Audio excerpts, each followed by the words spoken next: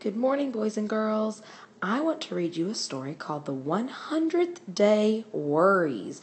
It's about a little girl. She's very, very worried about the 100th day of school. The author is Marjorie Cuyler, and the illustrator is Arthur Howard. I hope you like my story.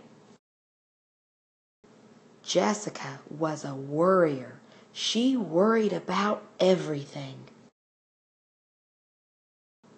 She worried about losing her first tooth and remembering her lunch money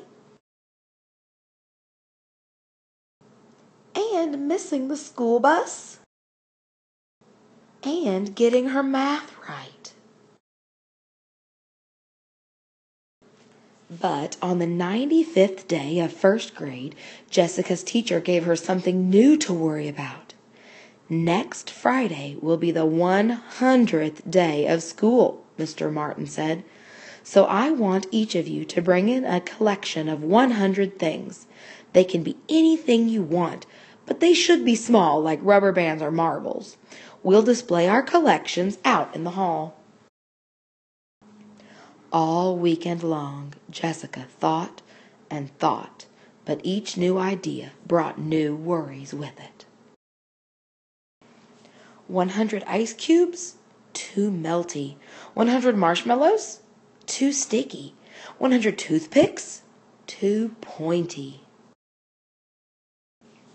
That Sunday night at dinner, Jessica asked her family for ideas. How about 100 yo-yos? Suggested Tom. That's dumb, said Jessica. Where would I get 100 yo-yos? Maybe 100 lipsticks would work, said Laura. Jessica rolled her eyes. Laura might have that many tubes of lipstick, but Jessica sure didn't.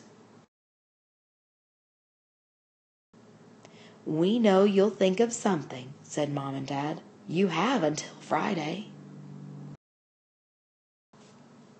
On Monday, the 96th day of school, Jessica watched as Bobby gave Mr. Martin 5 bags of peanuts. There are 20 peanuts in each bag, Bobby explained. Great, said Mr. Martin. Why didn't I think of peanuts? Jessica wondered. On the 97th day of school, Jessica watched as Sharon piled paper clips into 10 neat stacks on Mr. Martin's desk. 100 paper clips in all, Sharon announced. Wonderful, said Mr. Martin. How'd she find so many? Wondered Jessica. On the 98th day of school, Jessica watched as Ashley brought in 100 peppermints. I ate a few, she admitted, so I really only have 95. She promised to bring in 5 more peppermints the next day. Fantastic, said Mr. Martin. Jessica's stomach felt queasy. By the time Jessica went to bed on the 99th day of school, she still hadn't thought of anything to bring. On Friday morning, she sat at the breakfast table and stared at her cereal. Jessica? Asked Mom. What's wrong? Today is the last day to bring in 100 things for the 100th day of school, and I still haven't thought of the right thing, she said. I've only come up with stuff that's too melty or too sticky or too pointy. I'll be the only kid without anything to show, and everyone will make fun of me. Jessica began to cry. Don't worry, said Dad. I have an idea. He pulled open one of the kitchen drawers. Here are some ribbons, he said, giving Jessica a handful of scraps.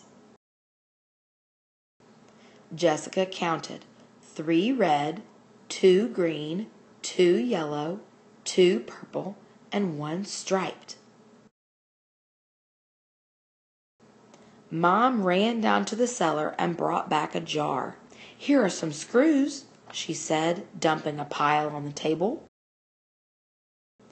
Jessica counted 4 big, 4 small, 1 giant, and 1 tiny. "Here are some rocket-shaped erasers from my collection," said Tom. 4 pink, 3 green, 2 white, and 1 yellow. "Here are some beads from my necklace that broke," said Laura. 3 round, 4 oval, 2 square, and 1 shaped like a smiling cat. "I'll get some buttons from my shirt drawer," said Dad. He found 5 black, 3 brown, and 2 white. "Here's some loose change from my purse," said Mom. 10 pennies and 10 nickels. "Here are 10 barrettes I don't need any more," said Laura. "Here are some rocks from Iggy's aquarium," said Tom. 6 brown, 3 green, and 1 sparkly. "How much stuff do we have so far?" asked Mom. Jessica looked at the stuff on the table.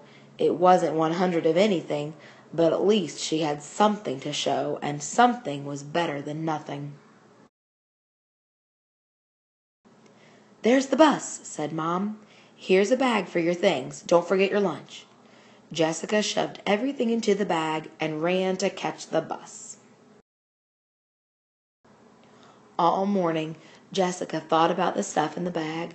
She tried to remember the things her family had given her: 10 ribbons, 10 screws, 10 erasers, 10 beads, 10 buttons, 10 pennies, 10 nickels, 10 barrettes, 10 rocks.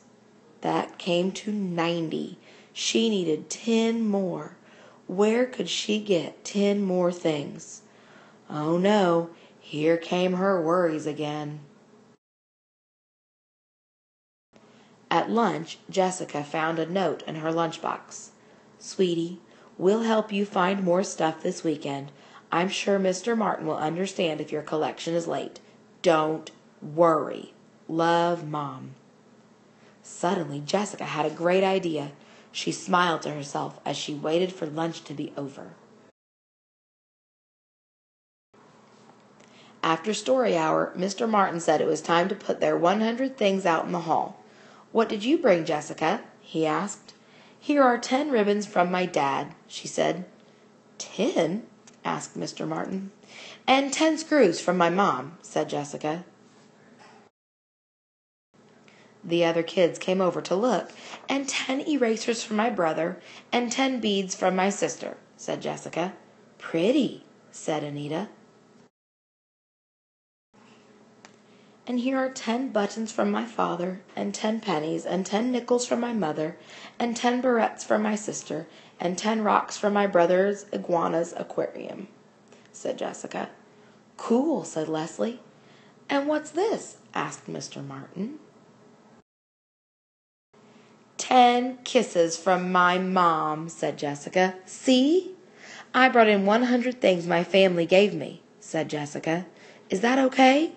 "Wow," said Mr. Martin.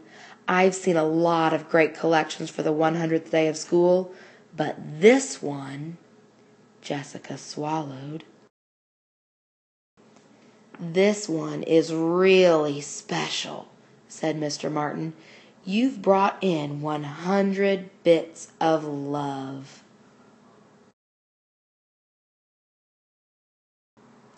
I hope you enjoyed the story, boys and girls. I love to see that Jessica's family helped her out and she had nothing to worry about. See you soon.